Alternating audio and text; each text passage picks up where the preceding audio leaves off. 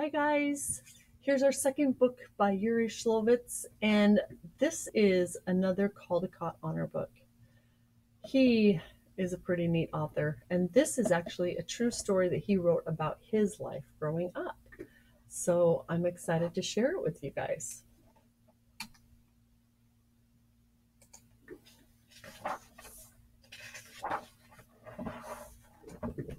How I Learned Geography by Uri Shulevits. In memory of my father. When war devastated the land, buildings crumbled to dust. Everything we had was lost, and we fled empty-handed. We traveled far, far east to another country where summers were hot and winters were cold. To a city of houses made of clay, straw, and camel dung, surrounded by dusty steps, burned by the sun. We lived in a small room with a couple we did not know. We slept on dirt floors. I had no toys, no books. Worst of all, food was scarce. One day, Father went to the bazaar to buy bread. He was a good artist. Look at that. And as evening approached, he hadn't returned. Mother and I were worried and hungry. It was nearly dark when he came home. He carried a long roll of paper under his arm. "I bought a map," he announced triumphantly. "Where's the bread?" Mother asked. "I bought a map," he said again. Mother and I said nothing. "I had enough money to buy only a tiny piece of bread, and we would still be hungry," he explained apologetically. "No supper tonight," Mother said bitterly. We'll have the map instead." I was furious. I didn't think I would ever forgive him, and I went to bed hungry, while the couple we lived with ate their meager supper. The husband was a writer. He wrote in silence, but oh, how loudly he chewed. He chewed a small crust of bread with such enthusiasm, as if it were the most delicious morsel in the world. I envied him his bread, and I wished I were the one chewing it. I envied him. I covered my head with my blanket so I would not hear him, smacking his lips with such noisy delight. The next day, Father hung the map. It took up an entire wall. Our cheerless room was flooded with color.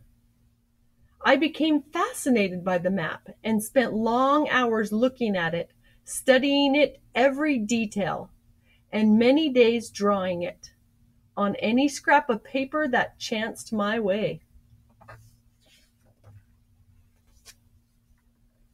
I found strange sounding names on the map and savored their exotic sound, making a little rhyme out of them. Fukuoka, Takuka, Musik, Fukuyama, Nagoyama, Tomsk, Okazaki, Makazaki, Pinsk, Pennsylvania, Transylvania, Minsk. I repeated this rhyme like a magic incantation, and was transported far away without ever leaving our room. Wow. I landed in burning deserts. I ran on beaches and felt their sand between my toes. I climbed snowy mountains where icy winds licked my face. I saw wondrous temples where stone carvings danced on the walls and birds of all colors sang on the rooftops. I passed through fruit groves, eating as many papayas and mangoes as I pleased. I drank fresh water and rested in the shade of palm trees. I came to a city of tall buildings and counted zillions of windows, falling asleep before I could finish.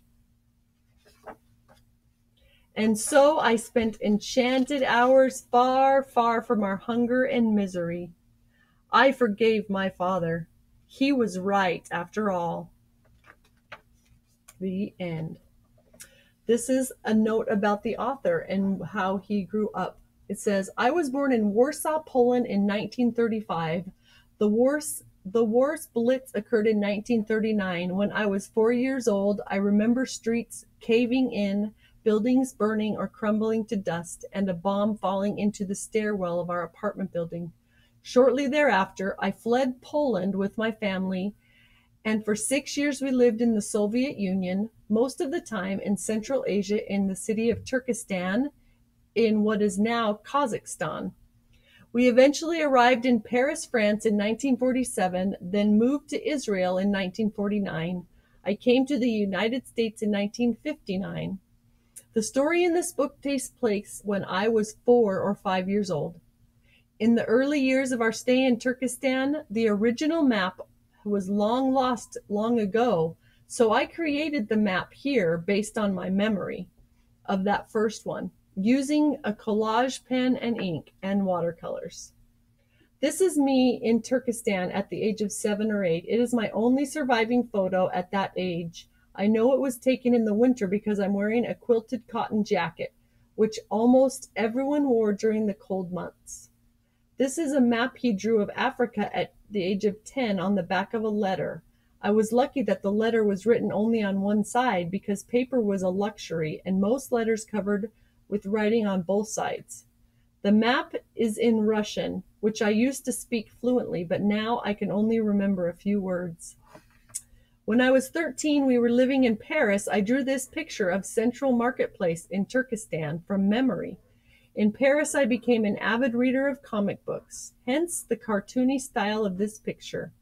The signs on the building are in Russian and mean barber and tea house, respectively. In those days, I was a student in French elementary school and the lucky winner of a drawing competition held among all the elementary schools in our district. It was my first artistic success. The end.